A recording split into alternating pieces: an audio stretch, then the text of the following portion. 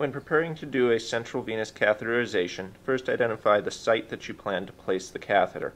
In this case, we will be placing a right subclavian central line in this location here. I will begin by cleansing the area. When you're cleansing for a subclavian line or an internal jugular line, be sure to cleanse the entire area for both sites in case you need to move from one to the other. Once your site has been prepped, ensure that all of your other equipment is going to be set up prior to entering into the sterile field. In this case, make sure you have a syringe and heplock available to cap the central line once you're complete. Other important personal protective equipment that must be worn for this procedure includes a bouffant cap to cover the hair.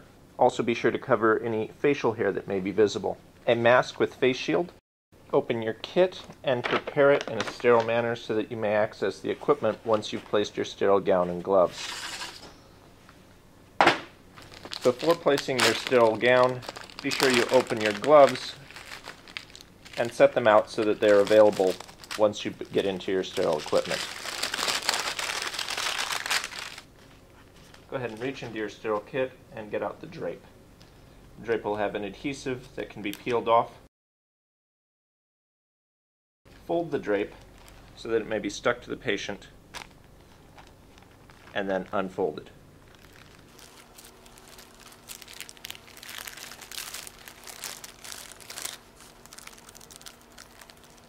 Continue to palpate for your landmarks, including the sternal notch, and follow along the clavicle to find your entry point, approximately a third of the way in from the distal margin. Continue to prep your kit so that you're ready to place the line once you get access. Especially if the patient is awake, be sure to instill adequate amounts of lidocaine for anesthesia into the skin surface.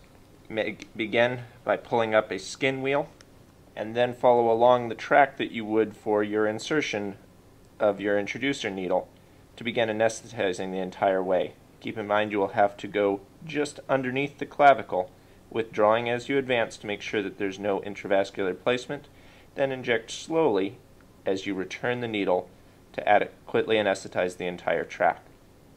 Remove any cover that may be present on your guide wire and pull back so that it can be advanced easily. Also, open your central line port so that the wire may pass easily as you advance.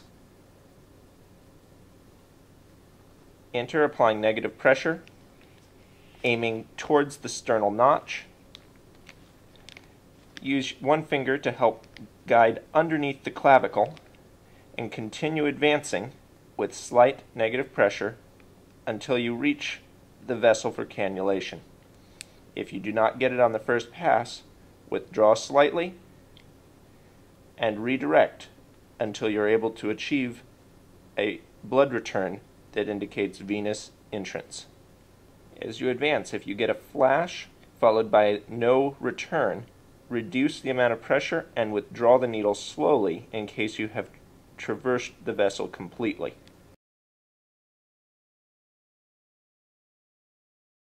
Once inside, grab your guide wire and begin advancing.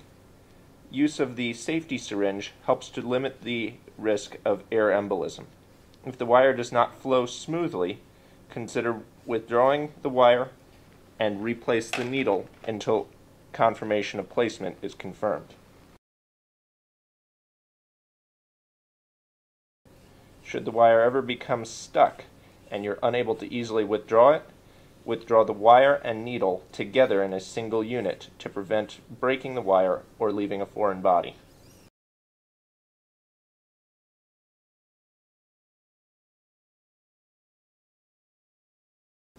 Once the wire has been placed, you may withdraw the needle, being sure not to accidentally withdraw the wire with it if you're trying to leave it into the vessel lumen.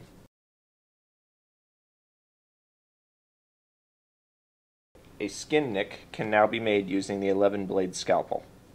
This will allow for placement of the dilator, as you will not be able to pass the catheter through intact skin.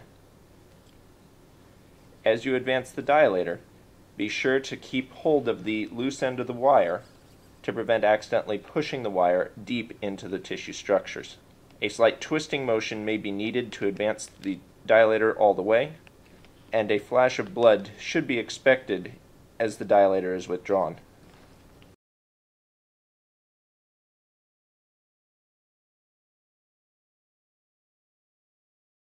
Once the dilator has been removed, you may now advance the catheter along the wire into the vessel.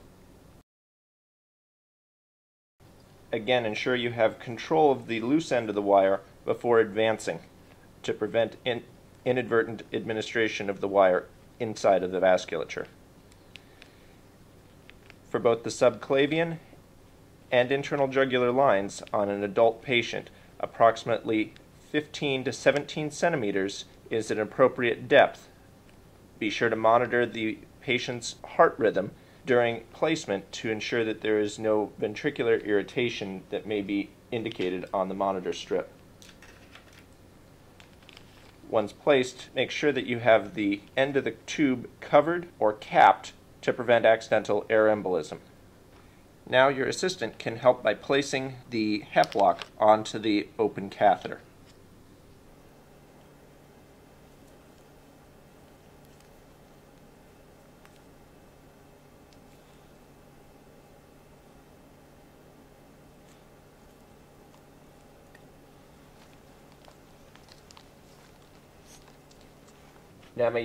Now you may use the included plastic attachment devices and suture to keep the catheter from being dislodged during transport or administering medications.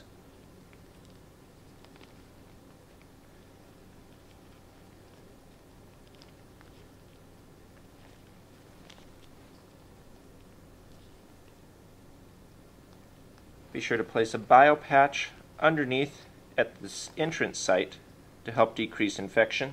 If your kit has a straight needle, be sure not to push the needle towards your own fingers to prevent inadvertent needle stick injuries. In this case, I will be pushing the needle all the way through the skin and then pulling it out on the far side without pushing towards my own hand. Now I can pass the blunt portion of the needle back through to decrease the risk of injury. This is especially important in a code or trauma situation where there may be lots of movement of the patient during placement.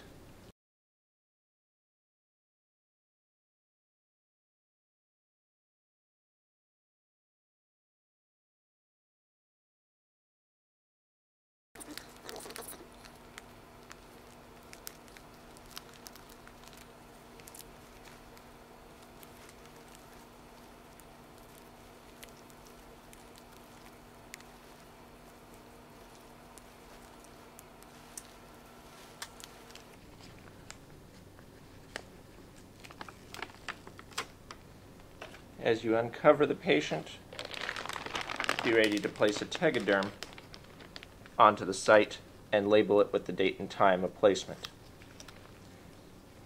After any placement of a line, either subclavian or internal jugular, be sure to get a chest x-ray to confirm line position and the absence of any complications from a pneumothorax.